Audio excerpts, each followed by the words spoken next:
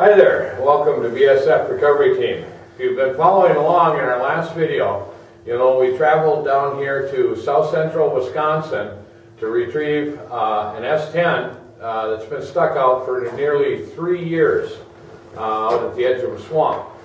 I have here the owner of the S10. His name is Josh. Say hi, Josh. Hi, Josh. And he's here to give us the story on how and why this S10 got stuck. So what was the deal? Well, I got the truck. I got it earlier that summer. I got it for $500. It was wrecked. The guy wrecked it, couldn't get it to start. Easy fix. He ended up changing the fuel pump and all that, and I took the relays and switched them around and started it up. Well, I used it as a wood hauler, and this is my first chance to go out mudding with it. So we had a whole group of people out there. We were all going out mudding, and the place we're at, the guy's son had passed away, but he made a trail called Joe, and they call it Joey's Revenge. And little did I know, nobody had gone down in a year and a half. Okay. And the guy, the dad was like, well, you should try Joey's Revenge. I'm like, oh yeah, let's do it. Well, he had to walk me down the trail. He had to go in front of me and tell me, turn here, turn here, turn here. And we got down to the bottom of the damn thing. He looks at me all big-eyed and goes, I've never seen this much water down here before. And about a whopping 10 feet I made it, and there the truck sits. We tried recovering it that day with a fairly new Rubicon lifted with big tires, and that guy made about 5 to 10 feet into the swamp on the other end, had to winch himself back out. And, me and my cousin went out there twice to try to get to it, and you'd go walking out there and instantly, like, my foot would sink, like, right to my knee. It's just a marshy ass swamp out there, and it's got about 100 yards to go before it's actually out of where it's at. The thought of turning around and going back up the hill, it was a thought, but it's too steep, too rocky. I really doubt we'd ever get back up the hill. Here we are now. Here we are now. Three years later about, and it'd be great to get the truck back. And I'm glad one of my friends got a hold of you guys. This is a great deal. Yeah. His friend got a hold of me on Facebook and asked me if I had any ideas on how to get this truck out. Well, my first thought was if the swamp was too marshy and wet in the summertime, wait till weather conditions change. Go in the wintertime when the mud is kind of frozen, as long as the S10 isn't stuck too deep into the mud. So that's why we're here. And of course, we didn't plan this on the coldest weekend of the year, but as it turned out, we have record low temperatures right now. It is the coldest weekend of the year, so the swamp should definitely be frozen. But the snow is, probably about 14, 16 inches deep right now, and it is bitterly cold out there, so we'll see how that goes. Now, I also am under the understanding that we have to do a water crossing to get there? Yes, there's the Peck River runs through there, but we have the embankment cut, so there's an entrance and an exit. Okay. And it's kind of half-ass gravel to go through it. Okay, so it should have a firm bottom. It should have a firm bottom. We're looking probably about 1.5 feet, 2 feet deep maybe. Okay, well that shouldn't pose too much of a problem. No.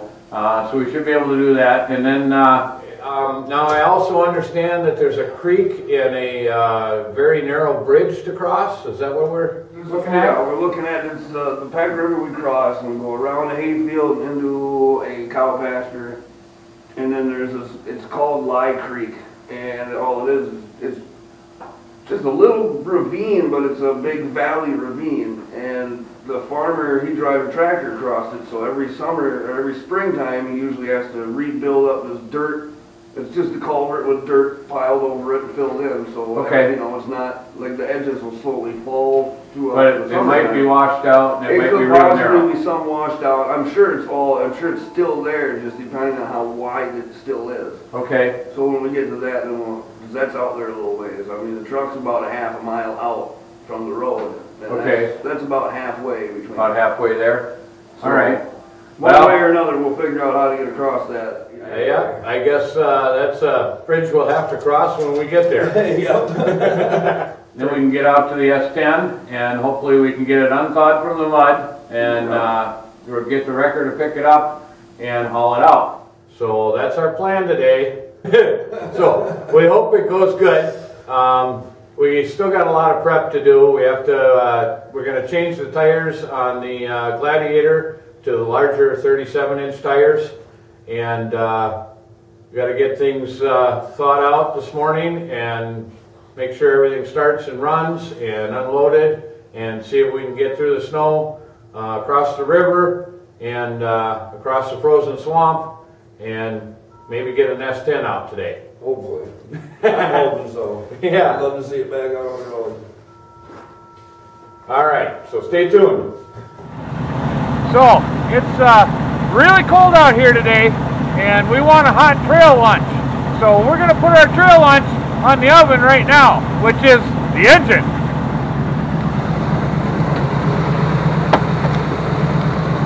We got some pizza pockets here and some chimichangas.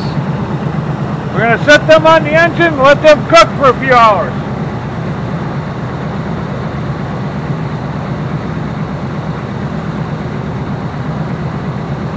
That way we'll have a nice warm trail lunch when we're ready.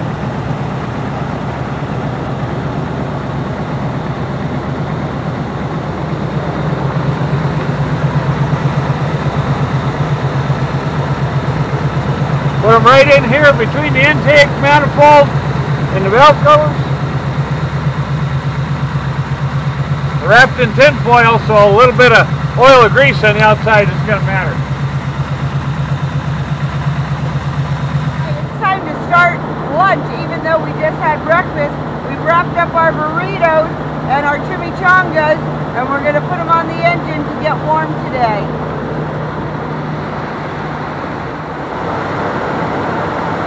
They should warm up nicely there in about 2 to 4 hours.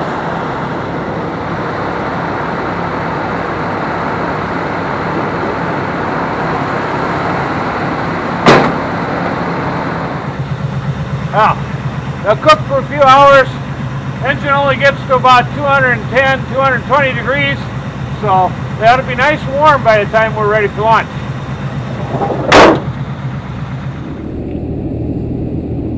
Well, we're on our way to the S10, and being very careful hauling this load on these roads. They are covered in ice, and the snow out there looks pretty deep. The truck's telling me it's -1 out. But we got both Clifford and the tow truck. We started them at the hotel. They're on the trailer right now idling, so they'll be nice and warm when we get there. And we'll see if we can get this out. We got to change tires on Toby first, put the taller ones on. Then we'll see if we can get through the snow and cross a river. And then, of course, we got to get through more snow, I guess. And then we got to cross a very narrow bridge that may or may not be intact.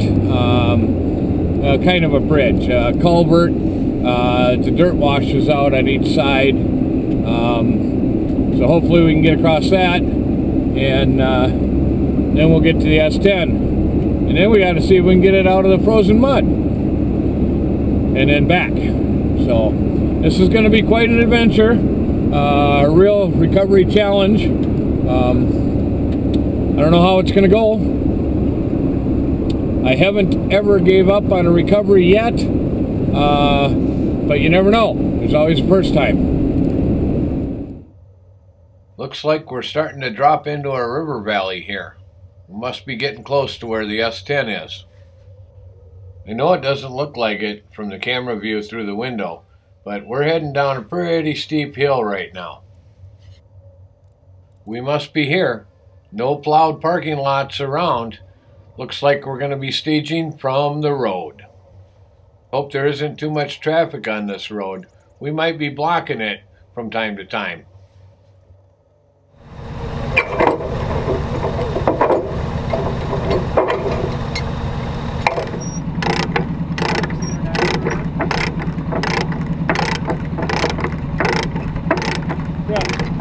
stock GM 14 bolt dually rear end.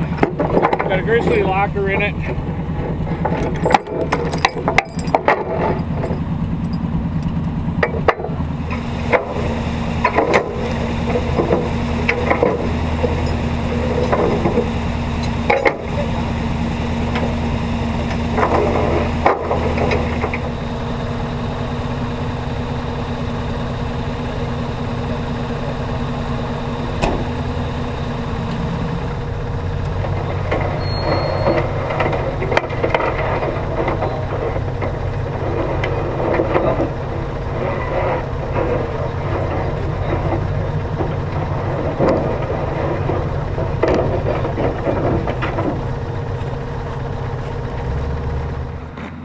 Well, we're here. We got the wrecker off.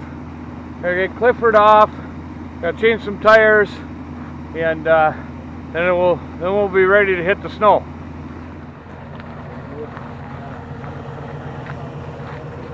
You guys from around here? We live in Ellsworth. Oh, that's not too far from where we are over by the cities. Great cheese curds. Yeah. So you drove all the way over here just to see this shit show? Yes. Brought Oh, the really? Max for some help. Yeah? So how do you know these guys? I grew up with Josh. Cool. The guy who's got his truck stuck. And where's Josh from? He's from here, Darlington. Oh, okay. Were you here when he got it stuck? I was not. Have you seen it? No. No? But it's been there for 3 years. So where are you guys from? I'm Mike. I'm the guy that actually hitched you guys up. Oh, nice. Great. I'm from Mount Horeb. So were you here when he got it stuck? No, I wasn't. We got to talking on Facebook about it and giving him some tips, and then I actually hit Eric up for some tips, and then he's like, well, we should make a video, so yeah. Cool. Good time. And where are you from? From here. Yeah. Ridgeway. Have you seen it yet? Nope. Yeah? How bad is it? It's bad. Yeah? Because the pictures don't make it look that bad. It's bad. It's marsh down there during the summer. Really? Yeah. So it's in marsh. I'm Mike. I'm the guy that actually hitched you guys up. Well, I wasn't. He actually got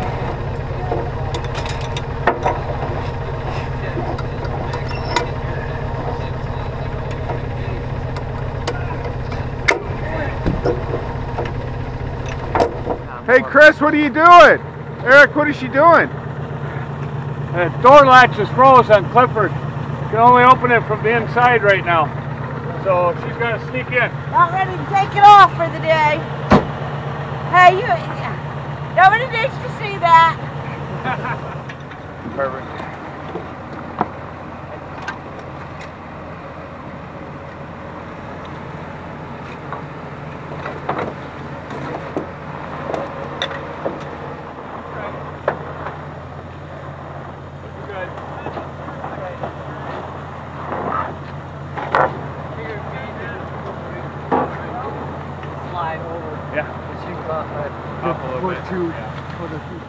Well, I guess he just went down to the river on foot.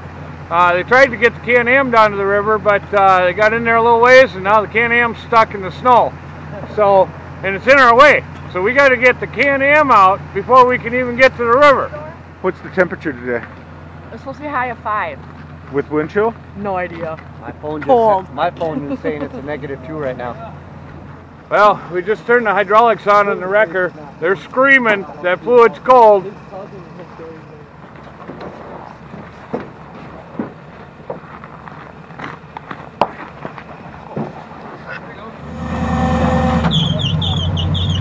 That pump is angry.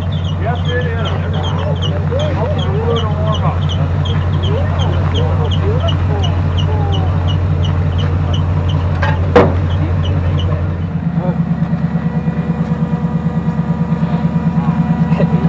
Your buddy thinks your truck's gonna come out.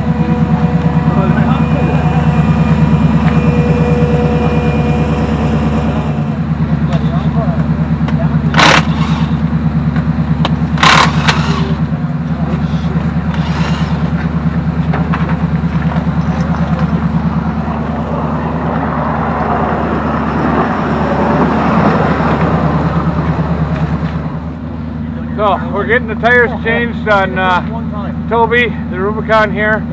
Hydraulics seem to be warming up in the wrecker. She's not screaming at me anymore, so that's good. And hopefully soon we'll see if we can go get that Can-Am unstuck. It's a 2-for-1 day. Yeah, it might be more than that. You got some bungee cords somewhere?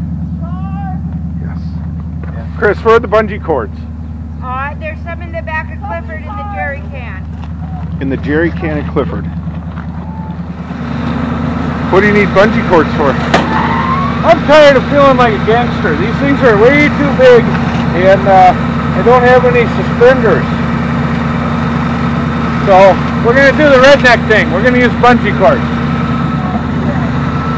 Not in there. Well, I don't know that belt's going to do it. I got to have one so high, but here.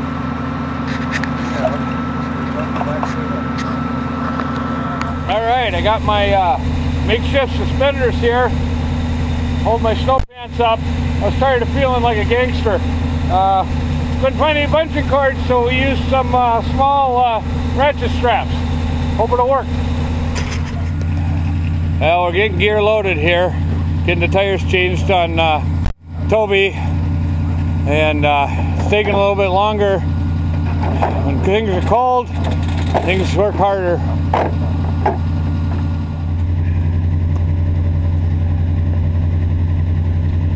Where are you going, Chris?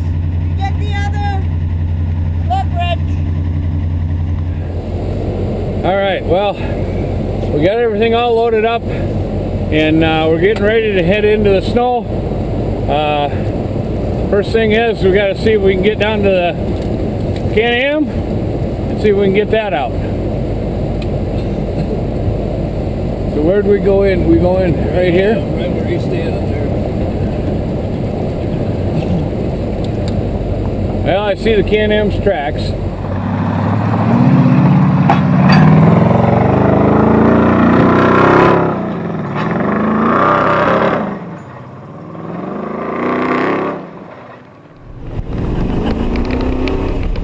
Yep, we're snowbogging. I don't know if you're gonna fit through that gate.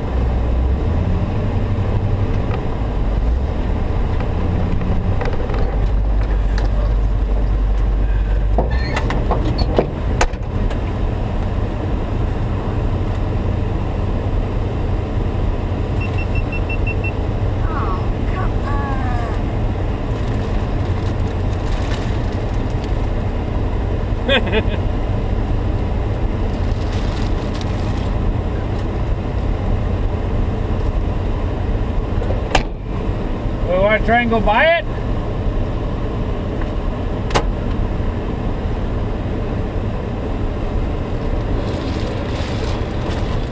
Well, I guess Can-Am wasn't really stuck, just needed a different driver.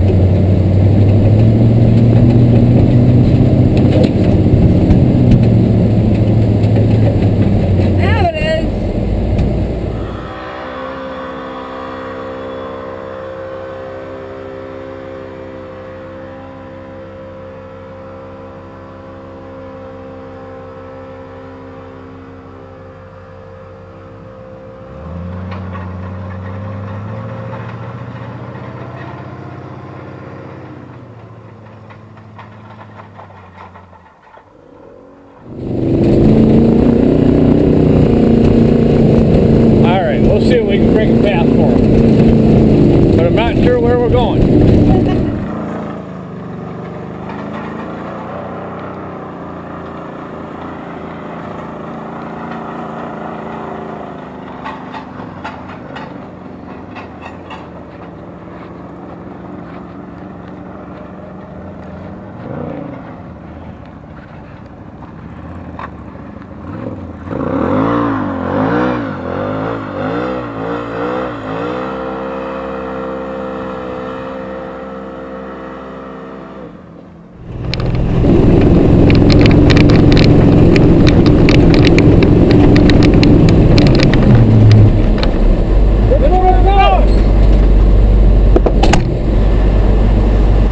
Right around the tree? Alright. Eric, are you heading in? Yeah, we're Yeah, we're trying to make it to the river. Alright, I'm gonna bring Chris and the Gladiator in.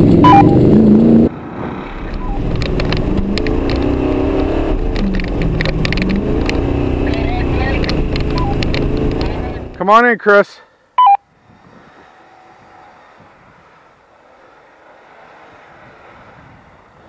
Try to stay in Eric's tracks.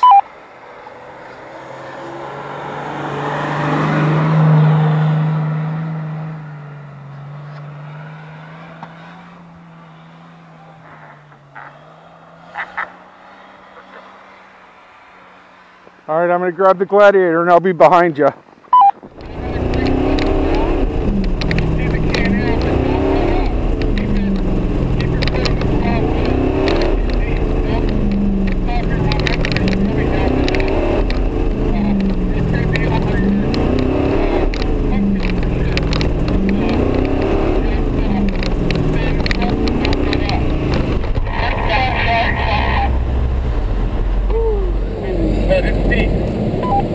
Yep, that snow is deep. We made it to the river. You can see that. There's a little ice on each side, open water in between. We'll wait till everybody else gets here before we try and cross the river.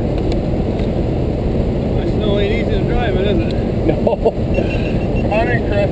That they keep shifting up. Hear that.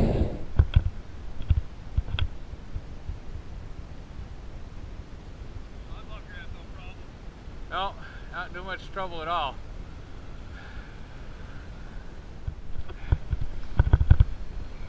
Well, do we want to back up and pull the Can-Am into the tracks and see if he can follow after all the trucks go through? Yeah. I don't know. Yeah. Chris's rope is probably the easiest thing to grab real quick. Hey, Chris! Oh, it's not? Oh, you just stopped. Oh, okay. Oh.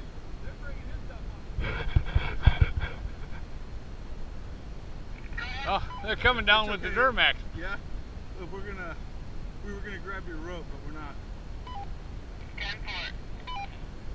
Well, we've pushed it down a lot. Yeah, definitely. I mean, the rut. Yeah, those dualies really mat it down. That's a nice thing about having a dually. Cool.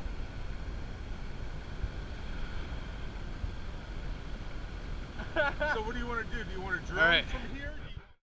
Well, after seeing the river crossing, they decided to abandon the Duramax and the Can-Am, leave them on this side of the river, which I don't blame them. I would do the same. As you can see, we broke out the drone and the camera to see if we can get you a good view of the river and the crossing and where we needed to go. But even though the drone had a full battery charge, within a few minutes of flight time, the drone was screaming at us that it had no power and needed to come home. Even though we were able to get you a little glimpse of what we were up against. I wasn't too concerned about getting across the river. What did concern me though was getting up the bank on the other side. It looked like it was drifted in and there was no winch anchor point out in that field. Thanks for watching this episode of BSF Recovery Team. Be sure to subscribe so you don't miss our next episode, the continuation of the 3-year stuck S10 recovery. Keep wheeling, be safe, and maybe we'll see you out in the woods.